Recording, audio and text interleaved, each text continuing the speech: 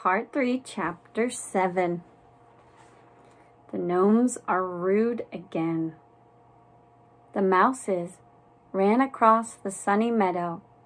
The grass was tall and waved in the wind. It smelled sweet and wholesome. Thistles and orange poppies were growing tall too. They slipped under the fence and entered the forest. It was cool and shady. Finally, they reached the old pine tree where the gnomes lived. Went Jeremy Mouse on their door. "Go away," said a voice. "But it's me," said Jeremy Mouse. "And us," shouted the mouselings. "And me," said Jemima Mouse.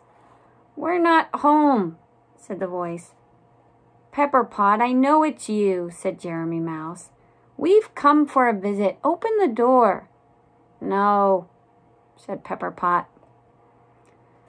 "Pinecone, what's going on?" said Jemima Mouse. "What's wrong with Pepper Pot? Why is he so grumpy?" "Because," said Pinecone, "and, I'm not at home either." "That's silly," said all the mouselings. "We can hear you. You are home." "No, we're not," said Pepper Pot. "You have to come back when the time comes." "When the time comes? But when is that?" asked Jeremy Mouse. "After," said Pinecone. "Definitely after." "After what?" asked Jeremy Mouse. "After the time comes," said Pinecone. "Where's Tiptoes?" asked Jemima Mouse. "We came to find Tiptoes. A cookie is blocking our door and we cannot get inside." "She went to see Turpentine," said Pinecone. "She has to find out something." "What did she go to find out?" asked Jemima. "Nothing," said Pepper Pot. "You are acting all so very odd," said Jemima. "What is happening?" "Nothing," said Pinecone.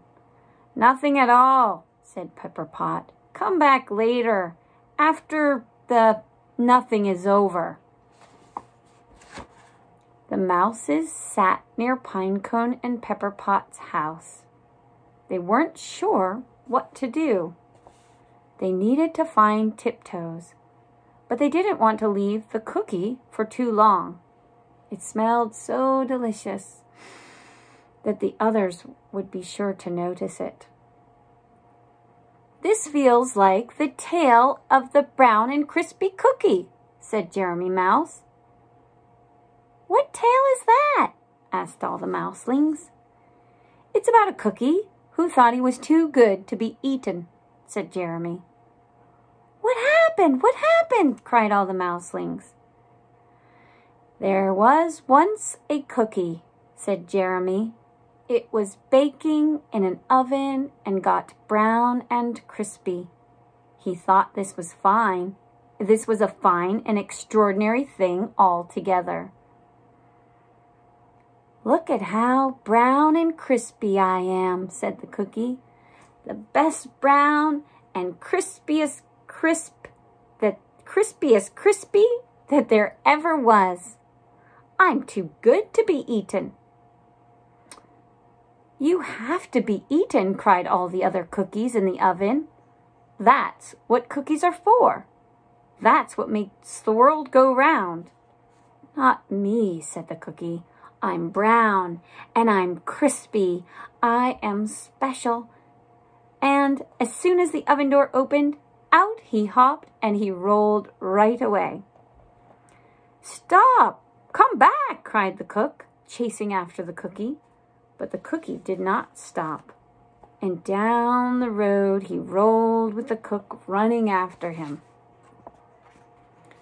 Just then, a dog spied the cookie and the cook. "Woof, woof, woof, woof," barked the dog, and ran after the cookie too. A cat saw the cookie rolling along with the cook and dog running after him. Meow, meow, said the cat, and ran after the cookie too. A rat saw the cookie rolling along with the cook and dog and cat running after him. Said the rat, twitching his whiskers, and he ran after that cookie too. Last of all, a mouse saw the cookie rolling along with the cook and dog and cat and rat running after him. And the mouse cried, "Come here, Mr. Cookie, it's safe in my house," and into the mouse's house the cookie rolled. "Phew," said the cookie, panting hard. "That was close. They almost had me." Now the mouse had a mouse wife and 5 little mouselings. Their eyes opened wide when they saw the yummy cookie rolling into their very own house. "Yummy cookie," they cried. "Looks tasty." "I cannot be eaten," said the cookie. "I'm special. I'm brown, and I'm crispy and running away from a cat. Mouses can't eat cookies which are running away from cats." So the mouse and his mouse wife and all the mouselings let the cookie live with them. It was a terrible time for the mice. Their whiskers twitched, their noses sniffed, and their tails curled round and round, and their tongues watered day and night. Finally, the mouse and his family went out for a walk one day to get away from the delicious cookie. But when they got back, the cookie was gone, and their house swarmed with ants. They'd eaten the whole thing. "And that is why we should eat the cookie now," said Jeremy Mouse, "because if we don't, somebody else will eat it for us." "That's a nice story," said Jemima Mouse, "but no one is touching that cookie. We are saving it for Midsummer's Eve. I think we should talk to Tiptoes first." So off the mouses scurried through the woods towards Turpentine's tree.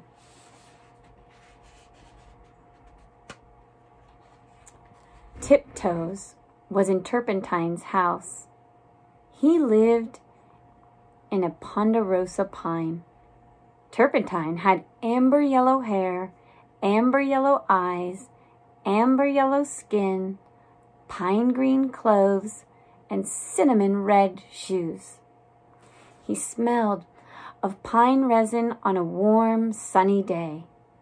Drops of amber-colored sweat dripped from his brow onto the floor and ran out the door, but he did not seem to mind. "I love hot days," said Turpentine. "The forest smells so nice." Tiptoes nodded and smiled. She was standing on tiptoes, trying to avoid the resin on the floor. It was sticky. "How do you get resin out of beards?" she asked. "Out of beards?" said Turpentine. "Who would put resin in their beards? That's batty." "I can't say," said Tiptoes, "but their beards are full of it and all tangled up." "I bet it's Pinecone and Pepperpot," chuckled Turpentine. "They are always landing themselves in trouble." "Maybe," said Tiptoes, "but how do you get resin out of beards?" "Pine resin is good for you," said Turpentine, wiping his brow. "At least for some things. It used to be used for medicines, and it still is." "But how do you get it out of beards?" asked Tiptoes. Out, I doubt they'll get it out, said Turpentine. It's sticky.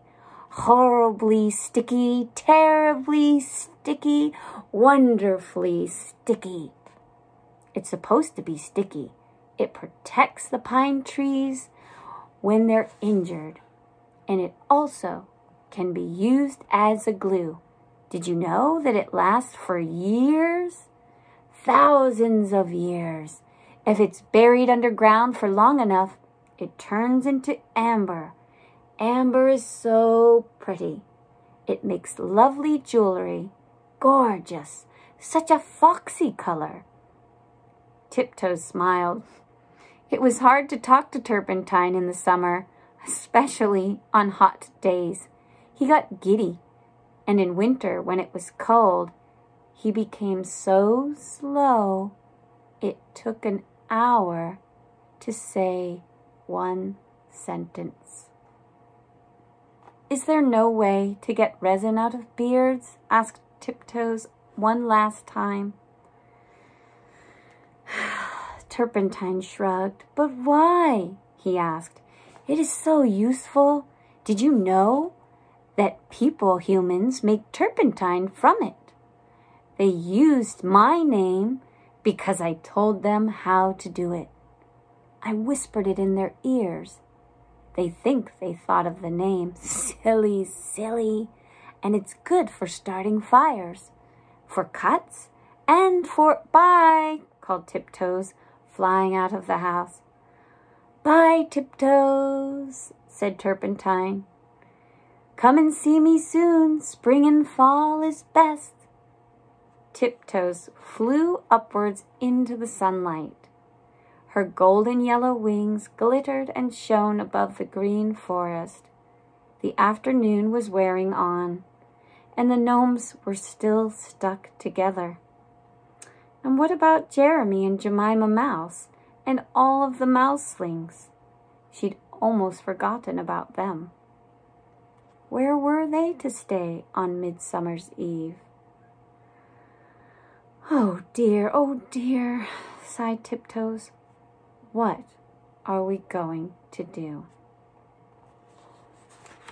And that's it for that, but I want to show you the picture of Turpentine. Melting, sticky, in the warm, warm heat. And this is Tiptoes saying, what am I to do? Let's see, there's a couple more. Here's pictures of the ants and all of the friends that were chasing the cookie and the mouse family. Here's the dog and the cat and the rat and the mouse talking to the cookie. And there's the mouse family. Here's the cookie rolling away. Look at that face.